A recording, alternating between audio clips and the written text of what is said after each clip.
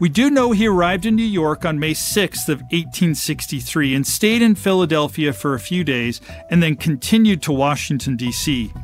His military pass to observe Union forces was apparently arranged personally by President Lincoln after he met the young officer. Von Zeppelin joined up with the Army of the Potomac in a camp near Falmouth, Virginia.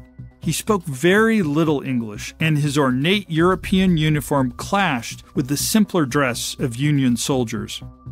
As a non-combatant, von Zeppelin was barred from taking part in any fighting, but he did observe several engagements.